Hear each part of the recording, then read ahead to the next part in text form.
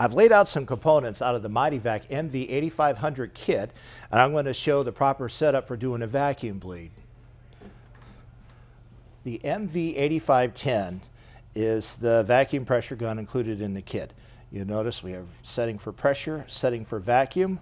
We'll make sure that our selector knob is set for vacuum.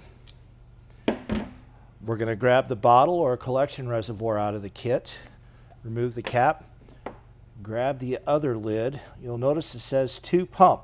This is the side that's going to connect to the MV8510.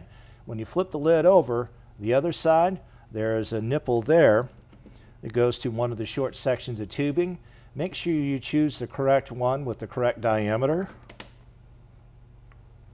Install. I like to leave a little curve towards the inside. And to pump, put our short section of hose on there. You may want to use a longer section when you're actually performing this operation. We'll grab one of the longer hoses to go to our collection point. Install. If you wanted to replace all the fluid in the master cylinder, now would be a good time to use your unit to check up your setup. Pull the cap, use the unit to pull all the fluid out.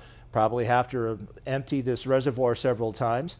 Once you're ready to perform the procedure, either top off or use the included components, the correct adapter, the plate. Set that up. This will automatically refill the master cylinder as you're performing your bleed operation. To make our last connections, we're going to need the nipple adapter and a straight connector, that barb fitting in the tubing on the connector. We'll move over, connect it onto our bleed nipple,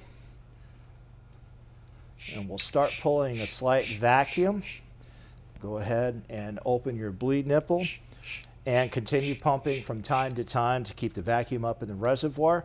And you'll see bubbles of air coming through. When there's no more air coming through, you're finished. In some cases, you may see a little tiny line of bubbles, and that indicates usually that there is air leaking around the threads of the bleed nipple. You might need to pull that out, put a little grease around those threads, run it back in, and continue bleeding. If you found this video helpful, please hit the like and subscribe. You can see all of our products at Mityvac.com.